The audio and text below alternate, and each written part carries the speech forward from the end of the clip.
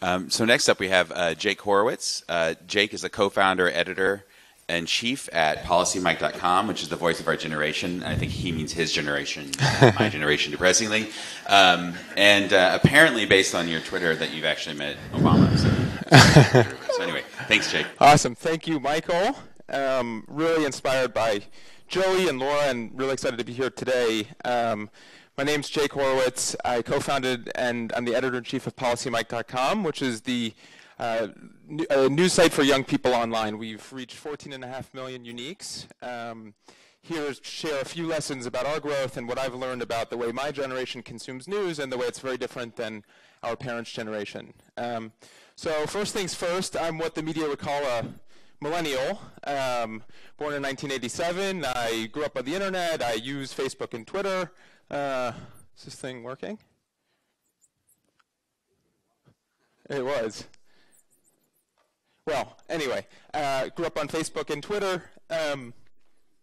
And if you ask the media, I'm also lazy, narcissistic, self-absorbed, part of the me generation. I think I live at home with my parents. I'm a taker, you name it. But truthfully, I've been interested in journalism my whole life and telling the stories that matter to my generation. And over the last several years, have noticed three really important shifts in the way that young people consume news and information. So let's see if this is moving.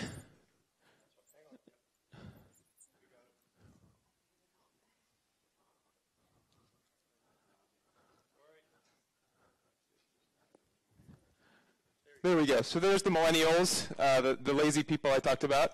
And there we go.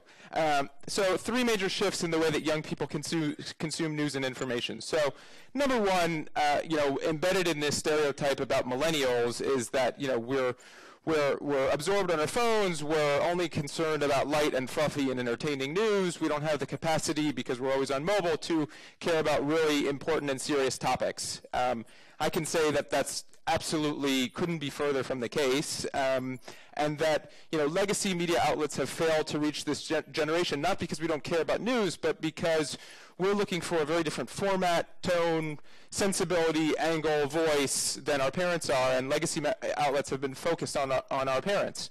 Whether it's the crisis in Ukraine or presidential elections, young people care about real topics, and PolicyMike is providing them with a platform and a voice to talk about real important issues.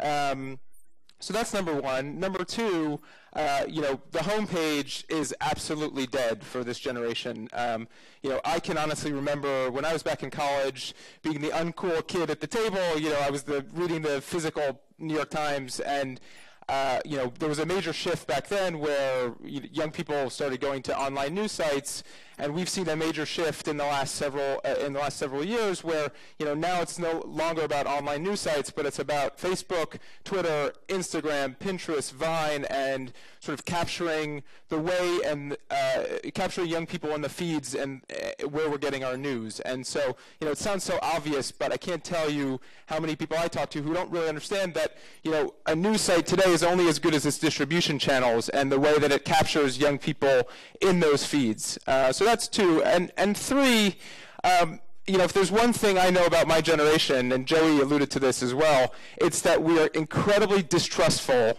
of mainstream media, of corporations, of institutions. We've been lied to one too many times, and looking for a very different type of coverage. Stories that you're not hearing in the rest of the mainstream media.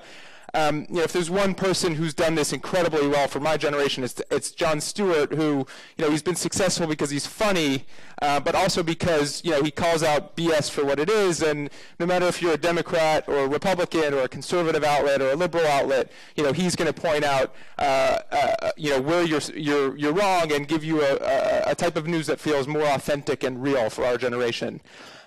So having said all that, enter Policy Mike. 2.5 years ago, I teamed up with lifelong friend Chris Alchek with the simple belief that mainstream media can do a lot more to empower my generation to have smart conversations about topics that really matter. It's been really, really exciting. Over the last 2.5 years, we've grown.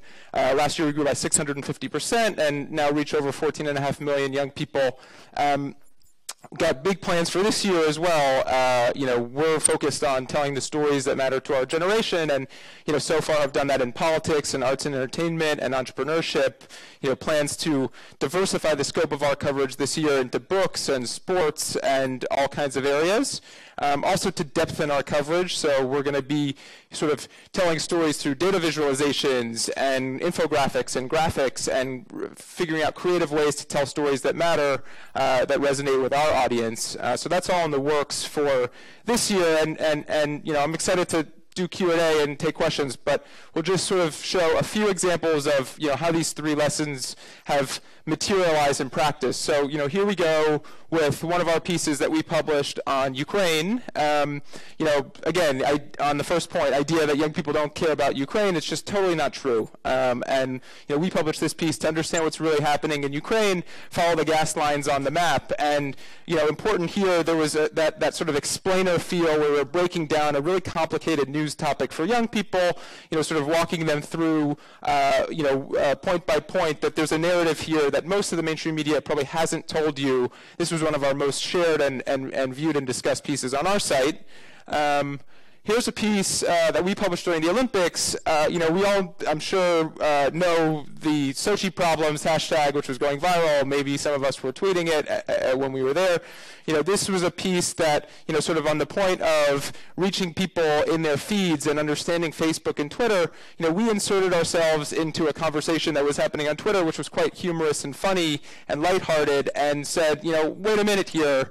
There was actually real problems happening in Sochi, on the human rights and corruption and LGBT rights front. And so this was a nice counter narrative. Again, one of our most viewed, shared and discussed pieces. And finally, here was a piece where, I mentioned it, young people are fed up with corporations and politicians, and there's a skepticism here. And so here was one of our pieces which, talked about sort of the illusion of choice and the fact that there's a handful of corporations that actually control essentially everything that young people buy. Again, shared, viewed, and discussed pieces. So hopefully, we can dig into those 3 things in the Q&A, and I'm really excited to talk further. And thank you.